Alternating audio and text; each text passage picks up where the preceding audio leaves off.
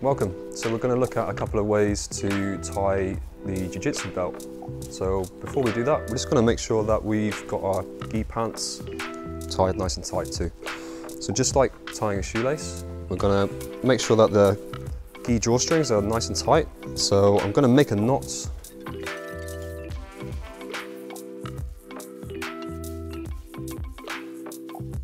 Then I'm going to make a loop and fold the other drawstring over the top and make a bow, just like tying a shoelace. And I'm going to pull it so it's nice and tight.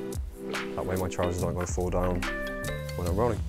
So let's look at the first way to tie your jiu-jitsu belt. So first of all, you're going to make sure that your lapels are crossed on the right side. You want the lapel with a little kimono label showing at the front. So the first and the easiest way to tie your belt is to hold outstretched your belt in your one hand. Make sure it's in the middle and that your belt is even on both sides. And again, make sure your lapels now are really tight, like so. So I'm going to hold the middle of my belt in front of my waist, and I'm going to loop it around the back of my gi, and I'm going to make a cross right in the middle of my back. Try and make sure that both sides are even, and I'm going to cross my belt just like so in front of my waist. I'm going to feed the top part of the belt up and underneath both belts. So then you're going to loop this top part of the belt and turn it inside out. So I've just looped it and turned it inside out, and I'm going to place it on top of the other part of my belt right in front of me and hold with one hand. Then you're going to bring this bottom part of the belt up and inside and pull nice and tight. And that's the quickest, simplest, easiest way to tie your jiu-jitsu gi.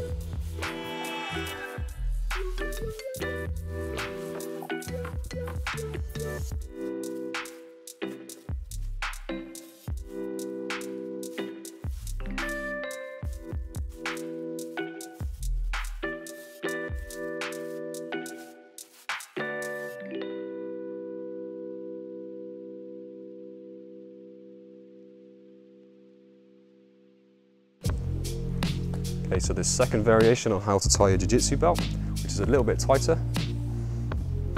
So again, I'm going to make sure that both lapels are nice and tight.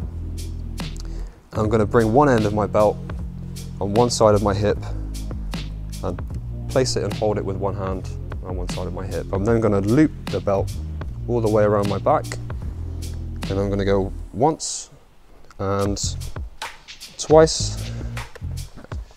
Adjust the belt so it's equal on both sides, and pull nice and tight and hold in the middle.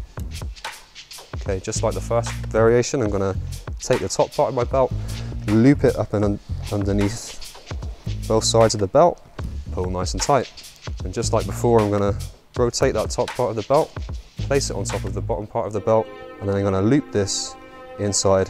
Now to make this even tighter, you want to feed that top part of the belt in between both sides of the bottom part of the belt, and then pull nice and tight, and that should give you a nice strong belt so that it doesn't fall down when you're rolling.